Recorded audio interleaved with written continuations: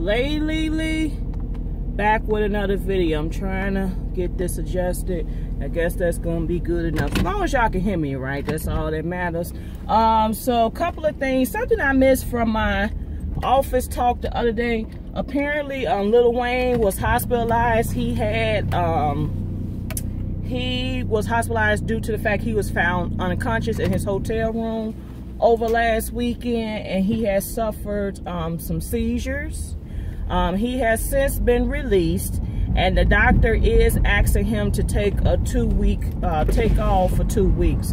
But I believe Lil Wayne is currently caught it again. I don't know what the hell is going on. Y'all give me 1 second. Okay.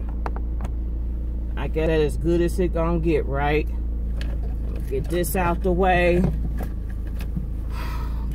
what's going on? Get this out the way. Maybe not. Okay. So,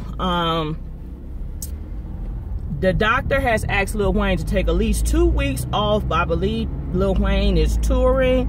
So, he said he hopes to return. He's planning to not take the 2 weeks and jump right back on in and continue touring and performing. So now Lathan took to social media the other day sporting a bald haircut. She is working on a role that's called Happily Ever After. I think it's going to be a movie on Netflix. And prior to the cut, she was displaying a bunch of different hairstyles, but it is for a role, because people was asking, you know, why she's making these changes to her hair. It is for a movie role, but you know, when you getting paid the big bucks, you'll probably cut your hair too, because as they say, hair does grow back. But she looks amazing, guys. Beautiful, radiant. I think, you know, not having hair brings more attention to her face, which she just exudes beauty. So congratulations to her. But she said she just feel light and free. And you know, it's funny how we that came up, because I recently made a decision to try to go natural and no longer put chemicals in my hair. Now I want to still wear my hair straight. I don't want to do the twist out curls and all that. Number one reason is I'm not good at hair.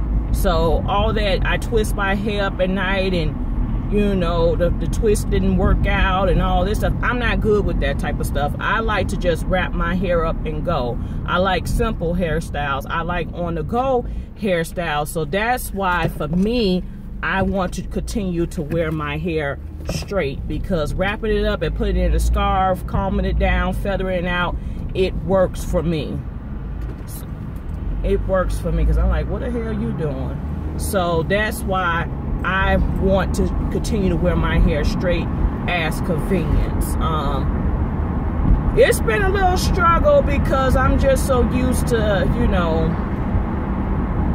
having a relaxer. And you know, everybody's telling me don't quit, no, you know, work with it. It's gonna take time. Your hair got to figure itself out post relaxer. And I think the thing is, I still have relaxer in my hair, so it's not like truly out. And then plus my hair is still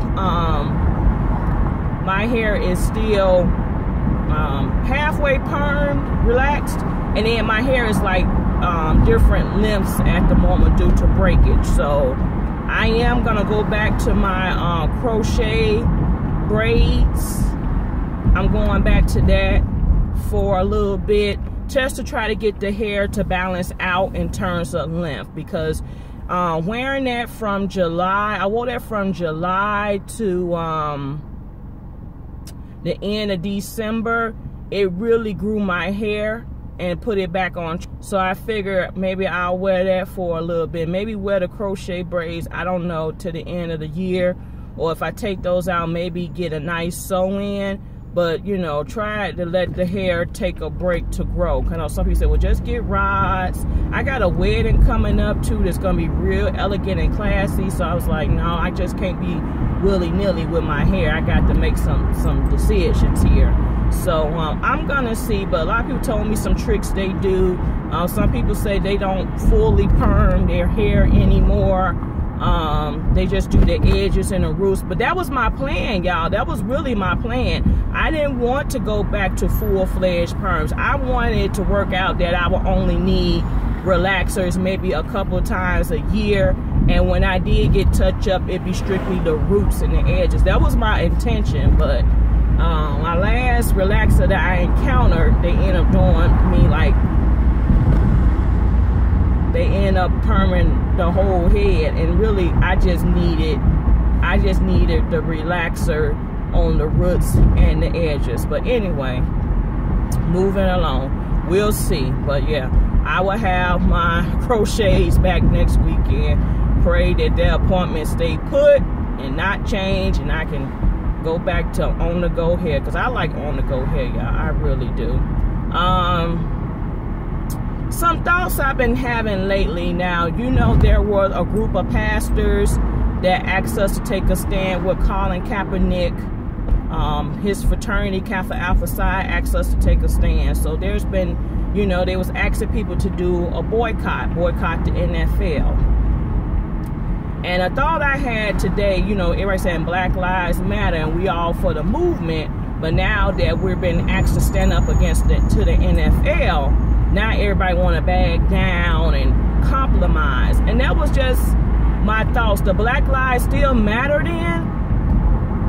Does it matter because we asked you to take a stand against the NFL? Now it's heeing and hawing and it's compromising, and one of the young ladies is like, I like my football. Okay, NFL ain't the only football out here popping. There's college football, there's high school football, there's a little pee-wee football.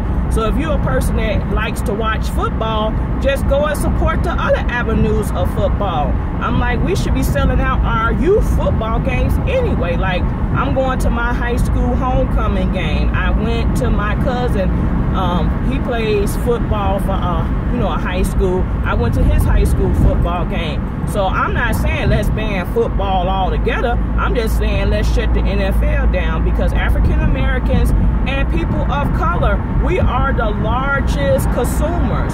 If we really would come together and shut the NFL down, I bet you Kaepernick would have a job.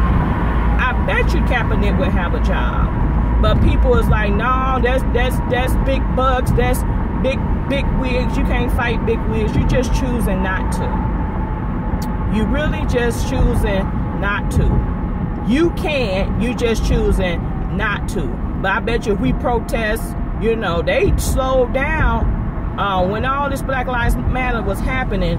They shut Michigan Avenue down for Black Friday. I mean, them sales plummet.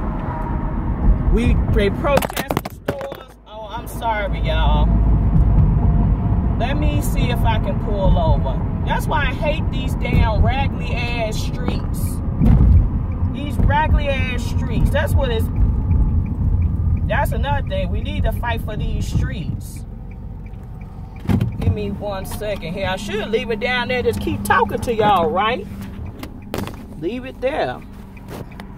These raggedy streets. That's how people cars be tearing up. That's how people cars be tearing up, because of these raggedy streets. They need to fix these damn streets. Let's fight about these damn streets being broken versus fighting about some getting mad at me while you talking about some we can't ban the NFL. Man, people got the nerve now. I've been posting on my Facebook page about, are we banning, I'm banning, I'm boycotting, or whatever. Do you know niggas still, excuse my French, I didn't mean to say that word, I'm sorry. People are still inviting me to their football events and I'm not supporting. Don't invite me. I love you. I'll come over your house any other time. I'm not coming. I'm not coming to your,